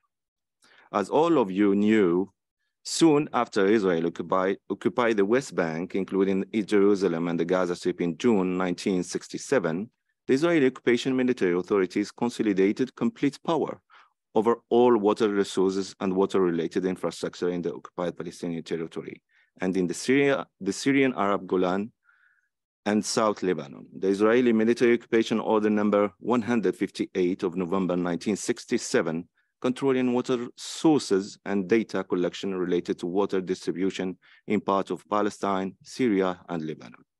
Madam Moderator, other challenges faced by Palestine is pollution in water sources due to settlements, intensive agriculture and agro-industrial activities using chemical substances and fertilizers and wastewater. This situation should be addressed and solutions must be updated. The agriculture production in the both sides, Israeli and Palestinian territories, should be revised. The use of data and science and technology exchanges is essential to resolve this issue. Another challenge in the OPT and the Gaza Strip, the rising seawater makes 90% of the Gaza Strip water unfit to drink. Here, we thank Japan for their valuable support by providing new technologies and innovation methods used by the Japan Desalination Station in the occupied Gaza Strip and Japan's several projects in the West Bank, including East Jerusalem, strengthening the capacity of water service management. However, nearly 10% of Palestinian communities in the West Bank have no access to potable water systems due to the occupying power Israeli obstacles, knowing that, on the other hand, 90% of Israelis are enjoying our Palestinian water from the occupied Palestinian West Bank. This high water stress due to excessive Israeli settlers' extraction from the aquifers located in the occupied Palestinian territory. However, challenges related to obsolete infrastructure assets and the sabotage of the Palestinian water network and rainwater cisterns owned by Palestinian farmers, the sabotage by the Israeli occupation army and Israeli settlers, especially in Area C, which is completely under the full control of the Israeli army. Adding to that, the excessive levels of water consumption by the illegal Israeli settlements built within the occupied Palestinian territory. You can see that we are facing Israeli occupation obstacles to achieve this SDG 6. Another point that we should include in our reports is the financial costs associated with accessing to water, which is particularly devastating for those communities reliant upon livestock herding. For such herder communities, lack of access to water undermines their ability to maintain their livelihood, sustainably increasing the risk of forcible transfer. Access to water is a human right. A half positive point, we have normally the Israeli-Palestinian Joint Water Committee established during the starting of the peace process and using high technology system and innovative practices to control water distribution equity and enhance water management in the region. But unfortunately, the solutions are not working correctly in the occupied Palestinian territory. And we, the Palestinians, still buying our that this water is extracted from our aquifer located within our OPT.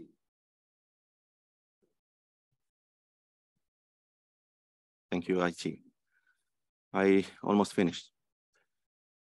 But unfortunately, these solutions are not working correctly in the occupied Palestinian territory, and we, the Palestinians, still buying our own water from the occupying power Israel, recording that this water is extracted from our aquifer located within our occupied Palestinian territory in the West Bank and the Jordan Valley Basin. At the end, water is life, and everybody agree with that. So we should look to the political will of government to get a strong action to allow a fair, just, equitable access to water for all. Here, access to technology and science and technology transfer is a must for water management and assuring the involvement of all parties to address the challenges mentioned above. We look forward to continue working in collaboration with all parties to improve our water management system and building capacities and strengthen the international technical assistance. Finally, we would like to include Palestine remarks and comments to the CSTD documents and the chair's summary report. I thank you. Thank you, Palestine. Now I give the floor to Yemen. May I ask you to keep to 3-5 minutes maximum? Thank you so much. Yemen. Merci, Madame la Présidente, et aux intervenants pour leur présentation à la fois riche et intéressante. L'eau, c'est la vie. Et l'accès à l'eau potable et à l'assainissement, ça devient un défi majeur pour beaucoup de pays, y compris le Yémen, qui traverse une crise aiguë à ce niveau pour des raisons diverses, telles que la guerre qui a impacté les infrastructures déjà obsolètes, l'augmentation de la population et le manque de sources, de nouvelles sources d'eau, et également les effets du changement climatique, etc. Les grandes villes au Yémen, comme les collectivités rurales, n'ont plus d'accès à domicile à une eau potable gérée de manière sûre. Alors, les conséquences sont lourdes à tous les niveaux pour réaliser les objectifs de développement durable et surtout sur l'éducation des enfants, garçons comme filles, qui passent leur journée à porter des bidons pour transporter de l'eau. Le Yémen a plus de 2600 km de côte maritime et ensoleillée toute l'année. Et espérons dans l'avenir pouvoir profiter de progrès technologiques et convertir l'eau salée en eau potable via l'énergie solaire. Merci, Madame la Présidente. Thank you so much, Yemen. So now I will give the floor to Cuba. Muchas gracias, señora presidenta. Permítame, en primer lugar, agradecer al señor González por la presentación del informe del secretario general y a los panelistas por sus muy interesantes intervenciones. Cuba tiene un firme compromiso con el desarrollo sostenible e inclusivo y para ello intenta movilizar las palancas del conocimiento, la ciencia, la tecnología y la innovación. En los 2 últimos años, en el país se ha implementado un sistema de gestión de gobierno basado en ciencia e innovación que implica que el gobierno a todos los niveles, en interacción con los restantes actores sociales, debe asegurar que la ciencia y la innovación cumplan las funciones sociales que el país necesita. Para la materialización de este objetivo, Cuba ha incluido en su Plan Nacional de Desarrollo Económico y Social hasta el 2030 varios ejes y sectores estratégicos y uno de estos es la ciencia, la tecnología y la innovación. Asimismo, como parte de nuestro Plan de Desarrollo Económico y Social, en correspondencia con la Agenda 2030 y los Objetivos de Desarrollo Sostenible, el país implementa una política nacional del agua y el Plan Hidráulico Nacional, que incluye 5 proyectos gestionados con 20 indicadores principales que incluyen todos los indicadores del ODS 6. Asimismo, la Constitución cubana reconoce el derecho del acceso al agua y al saneamiento para todos, sustentado en políticas públicas y en la Ley de las Aguas Terrestres, que ordena su gestión integrada y sostenible como un asunto estratégico para el país. A pesar del bloqueo impuesto a mi país por más de 60 años en el periodo 2018-2021, se ha trabajado por garantizar los resultados positivos en el uso eficiente y productivo del agua y se han ejecutado importantes inversiones en la infraestructura. Se ha incrementado en más de 85,000 las personas conectadas a las redes de acueducto y ha aumentado considerablemente el número de personas conectadas a las redes y alcantarillado. Tras las intervenciones que hemos escuchado en el día de hoy, señora presidenta, mi delegación, quisiera recordar que recientemente en la recién finalizada conferencia del agua, nuestro país, como presidente del G77, hizo un llamado a un mayor financiamiento y transferencia de energía, creación de capacidades para los países del sur. Y este es un tema que traigo a colación porque me parece que en este debate falta también. Estamos oyendo iniciativas innovadoras, pero cómo los países en desarrollo tenemos acceso, es decir, a esas iniciativas. Creo que este debate también debería venir con un planteo del acceso a los financiamientos, cómo acceder a las tecnologías, cómo hacer sostenible estas iniciativas que se proponen se han planteado en este panel. Entonces, yo creo que es mi pregunta hacia los panelistas. Cómo poder hacer que los países en desarrollo tengamos acceso a las tecnologías, pero además cómo esas tecnologías pueden ser sostenibles y respondan a las necesidades de los países en desarrollo. Recuerdo que la señora Buendía hablaba de que las innovaciones tenían que reflejar las necesidades de la localidad y evidentemente el Internet de las cosas no puede estar en una aldea en África porque no va a funcionar. Y esos son los retos que tenemos los países en desarrollo y es la pregunta que quisiera plantearle a los panelistas. Thank you, Cuba. At the end, I will give the floor to the panelists to react to all the remarks that were put forward here today. And now I'll give the floor to Paraguay. Por darme la palabra. En representación de la delegación de Paraguay, que tenemos el privilegio de ser miembro de la Comisión de Ciencia y Tecnología para el Desarrollo hasta el 2024, deseo expresar nuestro más sincero agradecimiento por propiciar este espacio para el intercambio de experiencias y aprendizaje mutuo, compartido con la comunidad internacional, científica y los representantes gubernamentales aquí presentes. Los intereses específicos del país de la Comisión están contenidos en su Plan Nacional de Desarrollo 2020, en el que el aprovechamiento de la ciencia y la tecnología desempeña un papel crucial para abordar sus retos económicos, sociales y medioambientales, como la mejora de la atención sanitaria y la gestión de los recursos naturales. El acceso universal al agua potable es un eje estratégico en la visión de desarrollo nacional hasta el 2020-30, transversal a los 3 pilares del desarrollo. Nos congratulamos de que los temas centrales de debate de esta 16ª sesión coincidan con el tema acordado por los Estados miembros para el próximo Foro Político de Alto Nivel sobre Desarrollo Sostenible. Esto es tanto más importante cuanto que se debatirá en profundidad el ODS 6 y su nivel de aplicación a nivel mundial, y servirá de preludio a la cumbre ODS 2023. En Paraguay, respecto a la gobernanza del agua, el Servicio Nacional de Agua y Saneamiento, en conjunto con las municipalidades, han dado lugar a las juntas de saneamiento, constituidas por vecinos que sean usuarios o beneficiarios de obras, con la finalidad de obtener la participación comunitaria en la elaboración y ejecución de los programas locales de saneamiento. Desde el punto de vista de género, se ha fomentado la participación de las mujeres en las juntas de saneamiento y su acceso a puestos de liderazgo, como en el proyecto Yo Decido, donde a partir de la trascendental opinión femenina, se cambió el modelo de construcción de las unidades sanitarias básicas, logrando que sean ubicadas cerca de las casas para que sean de fácil acceso para toda la familia, ya que anteriormente contaban con letrinas que se encontraban a unos 50 metros de distancia de la vivienda, lo que condicionaba de forma restrictiva la vida de las mujeres, niños y ancianos al afectar su salud e higiene. Respecto al ODS 6, Paraguay socializó en diciembre de 2022 el Plan Nacional de Gestión de los Recursos Hídricos, a cargo del Ministerio del Ambiente y Desarrollo Sostenible, que busca la eficiencia a fin de emplear los recursos hídricos de la mejor manera posible, la equidad mediante una distribución de la que disfruten todos los grupos sociales y económicos y la sostenibilidad ambiental para proteger la base de los recursos hídricos y los ecosistemas asociados.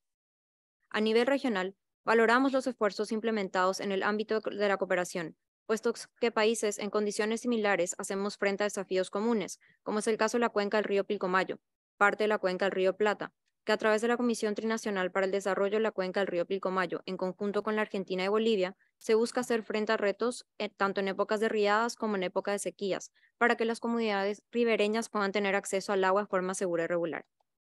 En línea con el último punto dado por la adversidad de los extremos climáticos, la prestación del servicio de agua potable desde fuentes superficiales, que representa el 18% a nivel nacional, puede verse comprometida por el cambio en los patrones de precipitación y caudales proyectados, lo que puede afectar a las principales ciudades del país donde existe una alta concentración de personas. Este Plan Nacional de Adaptación al Cambio Climático reconoce los cambios en el ciclo hidrológico, inciden en la calidad y cantidad de agua disponible, con implicaciones para la agricultura, ganadería, abastecimiento para consumo humano, producción hidroeléctrica y los ecosistemas. El Paraguay es uno de los países con mayor cantidad de agua dulce por habitante en el mundo. Sin embargo, hay necesidades de tecnología sobre sistemas de monitoreo y contabilidad en comunidades vulnerables como las rurales e indígenas, donde el SENASA implementa acciones para la construcción de sistemas de abastecimiento de agua con tecnología apropiadas como la macrocaptación de agua de lluvia y gracias al apoyo de instituciones financieras e internacionales y países socios para el desarrollo, a quienes alentamos a seguir cooperando. El Paraguay continuará contribuyendo a los esfuerzos de la comunidad internacional para garantizar agua potable y saneamiento para todos, invirtiendo en infraestructuras, promoviendo la educación, colaborando con organizaciones internacionales, apoyando la investigación y la innovación y abordando el cambio climático conforme a los planes estratégicos nacionales. Finalmente, hacemos un llamado a la comunidad internacional para la asistencia a partir de la ventaja comparativa que gozan los países con mayor experiencia para fortalecer las políticas públicas, los marcos regulatorios y las finanzas a todos los niveles para el aprovechamiento del potencial científico y tecnológico. El cierre de las brechas tecnológicas y el aumento de la creación de capacidad a todos los niveles contribuirá, en esencia, para lograr el cambio hacia el desarrollo sostenible y poder avanzar, pero sin dejar a nadie atrás, en el cumplimiento del ODS 6 respecto al acceso universal y equitativo al agua potable y a los servicios de saneamiento e higiene adecuado para todos. Muchas gracias. Muchas gracias, Paraguay. So our final speaker for today's general discussion, China, please.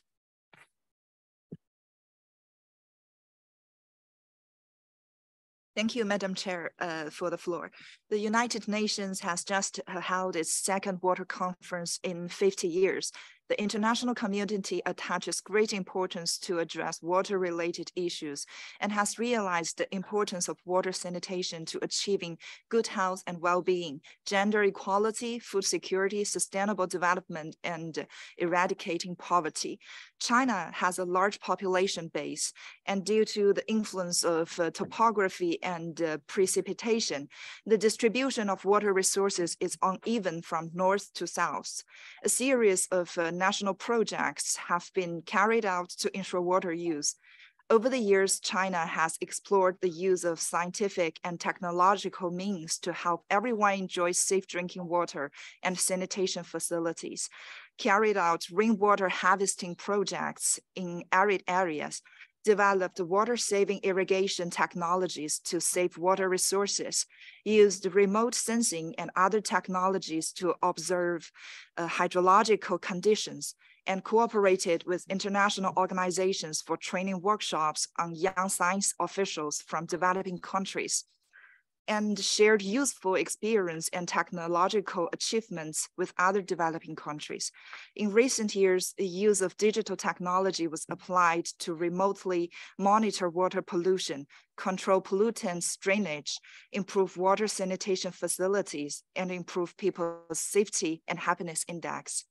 China is willing to work closely with the Commission and share more relevant knowledge to the international community for realizing the SDG 6 on safe water and sanitation for all through STI solutions.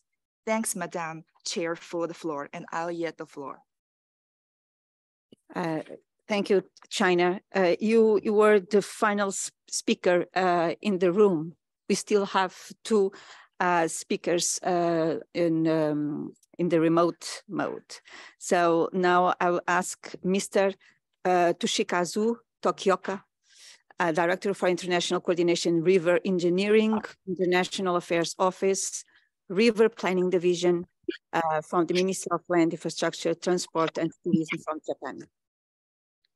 Please, sir, you have the floor. Thank you very much, Madam Chair. So can you hear me, please? Yes, we can. Yeah, thank you for giving the floor. So from Japan, I'd like to introduce some of the Japan's contribution to water, referring the one historical event, which is the UN Water Conference held in New York. So last week, from 22 to 24 March, the UN Water Conference 2023 was held in New York with the presence of many head of states, minister, vice minister, and secretary general from approximately 200 member states and UN agencies and other stakeholders. And Japan also dispatched is a high-level government official to the UN Water Conference. And the Kingdom of the Netherlands and the Republic of Tajikistan served co-chair of the conference. And the main theme of the conference was discussed in the 5 interactive dialogue as health and development, and water for climate and resilience, and water for cooperation, and water action agenda. And Japan had served co-chair of Interactive Dialogue 3, Climate and Resilience, together with Egypt. And during the UN Water Conference, totally more than 300 billion US dollars commitment to contribute to the global water challenges have been pledged during the conference. And Japan also contributed with 3.8 billion US dollar to the commitment through the Japanese government initiative of Kumamoto Initiative for Water. And our Japan's Kumamoto Initiative for Water is emphasizing the promoting hybrid solution contributing to both climate mitigation and adaptation measures, and enhancing encouraging the water-related risk evaluation by using advanced satellite observation data, and also contributing conventional cooperation project of water supply and wastewater treatment project in various countries. And I look forward to working with many partners to contribute to the global water challenge by using this Kumamoto Initiative for Water. Thank you very much for giving that floor. Thank you very much, Japan. Now I'll give the floor to Mr. Mirza Beg from the VH Group, India. Thank you, Madam Chair, for giving me the floor. Thanks to Mr. Gonzalez for the report, and thanks to all the panelists who presented today. Most importantly, to Professor Cabrera for an eye-opening presentation. Madam Chair, from past half decade, we have seen boom in usage of artificial intelligence, machine learning, virtual reality, which demands for an ethical consideration, key policies and regulatory frameworks to be in place to ensure safe water and sanitation for all, more particularly to vulnerable populations such as women, children, refugees, and people with disabilities. I hope this consideration is taken well and is propagated as such that it is to be taken on priority. Thanks to all. Thank you very much, ma'am. Thank you, sir. Now I will give the floor to Thailand, who would like to react to some of the remarks that were made here today. I would like to invite our director from TSI Research Institute to give some comments on the collaboration among members, please.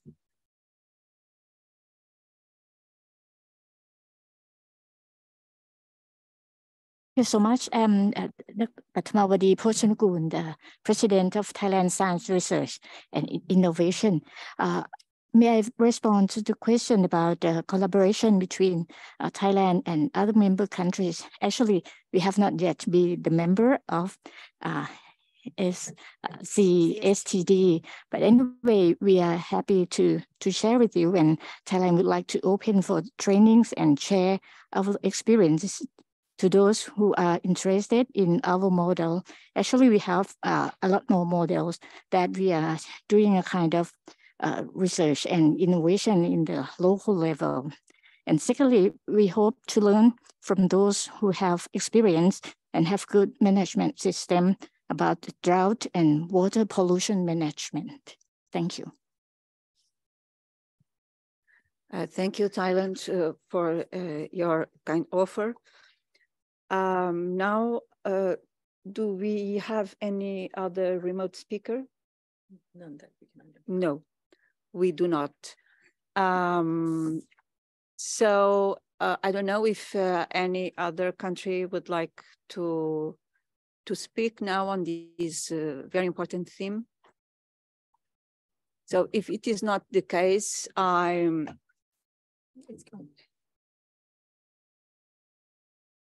sorry. Perhaps we have a remote speaker. I'm trying to understand.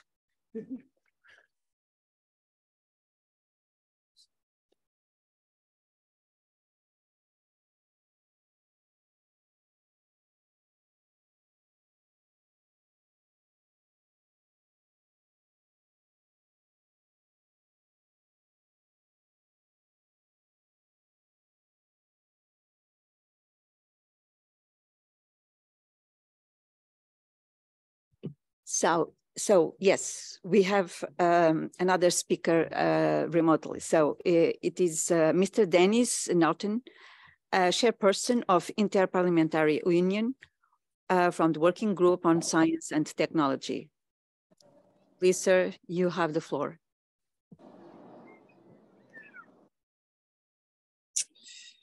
Thank you, Madam Chairperson, and thank you for the presentations this morning. I'm a member of the Irish Parliament and a former Cabinet Minister in Ireland.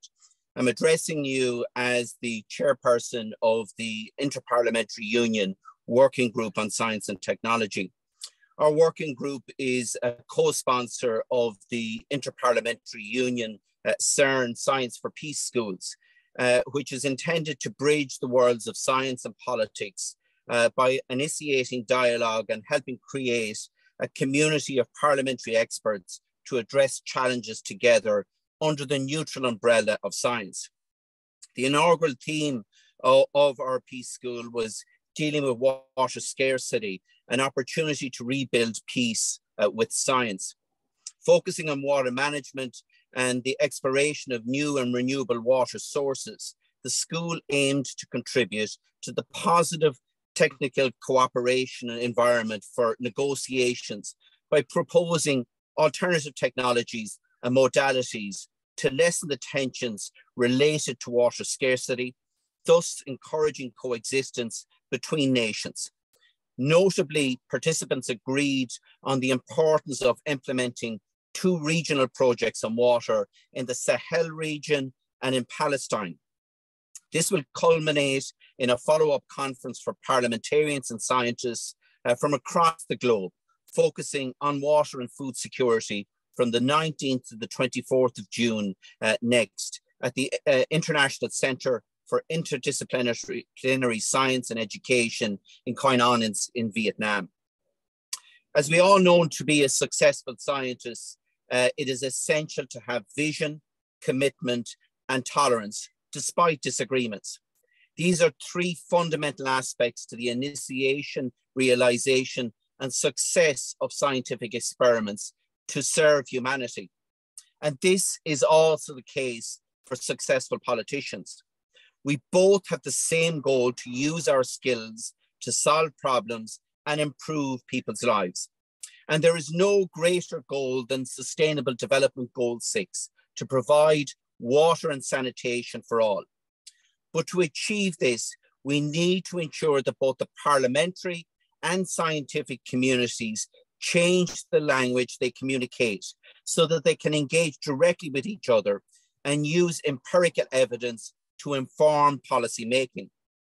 It's also essential that science is accessible to all countries. And this can only be achieved through the facilitation of international cooperation to eliminate the risk of parochialism or duplication. Water is the perfect pathfinder project to achieve this goal. The clear evidence shows us that countries that engage in bilateral and multilateral agreements tend to be more peaceful, as these agreements create a more favorable condition for direct investment in projects such as water. The reality is that research communities depend on the supportive policies and funding that are decided upon through the financial and legal frameworks for research discussions. MPs are vital in the decisions that are made regarding the finances and those legal frameworks, particularly when it comes to multi-generational delivery on such objectives. Thank you very much.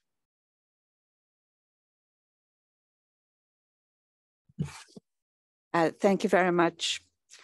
Now I have another remote speaker, Marziet Asude from Iran. Please. Hello, good morning. I'm a physicist. I work on quantum technologies. I'd like to emphasize the role of quantum technologies in overcoming the challenges like water problem, COVID-19, climate change, and other disasters like earthquake, floods, storms, and many other complicated problems. Actually, these technologies are promising investigation on these problems, especially quantum sensors and quantum computers.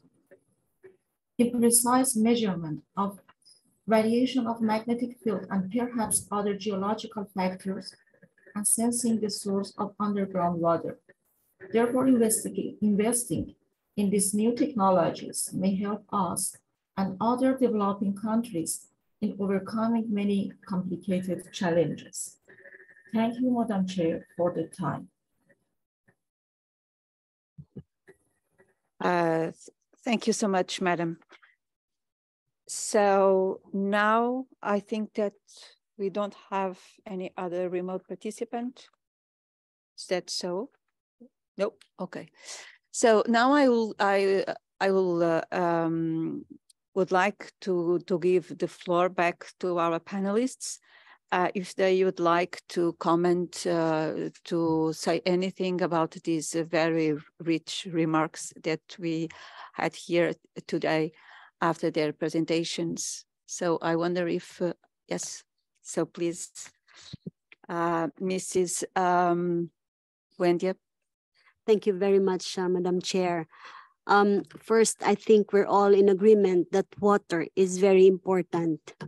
Second, I'd like to encourage everyone that since this is important in all our countries, let us leverage on what we have existing in our countries, even if it's technology, if it's human resources, or if it's finances. Leverage it to partner with others. And third, let us use several of the platforms that are available to us in order that we can collaborate with each other. I think it's high time that we do partnership rather than working in silos, or do partnership rather than having it as a donor and donee relationship. Thank you very much, Madam Chair. Thank you very much. I wonder if Professor Cabrera. Sure, thank you very much. Perhaps I would like to address the concerns on how to make knowledge and technologies available in developing countries. And I think that is a very important issue that was raised by Cuba. I think that open access, it's important in science. I think that having open access in both journals and books is very important at the moment. And I think there's quite a movement around the world on that. And I just would like to say that, you know, in IWA, we're very much in favor of trying to put as much open content out there as possible. Some of the tools I presented, they are open as well, so they can be used free of charge, and they're available online and they can be used. I would say that also online training and open online training, it's also a very good tool that was discussed yesterday. So the existence of massive online open courses and other online courses, it's, I think, very important as well. And I would like to say also that the network of professionals is also important. So it's not all about just content. Meeting people, having people get together and discuss the problems is important. And to that respect, I think it's important that events and gatherings like this one or professional gatherings are also important to disseminate the knowledge. Muchas gracias. Professor Kuntana Kulvog, you would like to have the floor? Thank you very much. Lastly, I think thanks for the organizer. And then I think technology is the first start to implement. However, when our research, I think there are vertical axis and horizontal axis. So in horizontal axis, we need some agreement among the committee and some, but the vertical axis, how to expand. We meet with a very government regulation, which normally the government has very fragmented agencies, and we try to combine HCI, to link the data and also information to link and know together. And this is what issue that we have to reform the legal aspect so that the user and the policy and the information can flow better. So that is something that we want to learn from other countries, how to transform this governance, including legal aspect in terms of the SCI based in LWRM in the next decade. That is my comments. Thank you very much.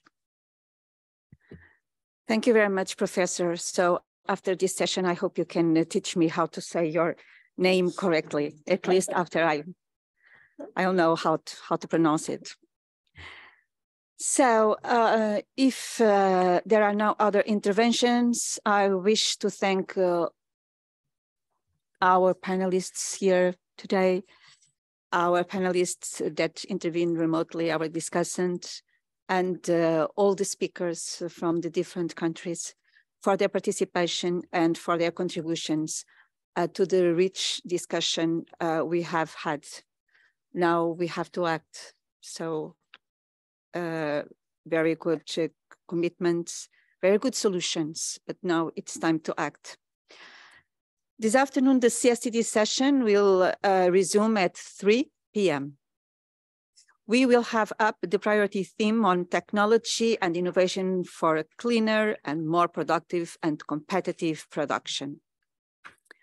Prior to that, and as indicated in the program, there will be a lunchtime hybrid side event on the application of satellite technology to support inclusive implementation of the Sustainable Development Goals. You can either attend this event in person in this room or join the event remotely through the Zoom link. There are some sandwich outside this room, but they are only for the ones that will stay for this session.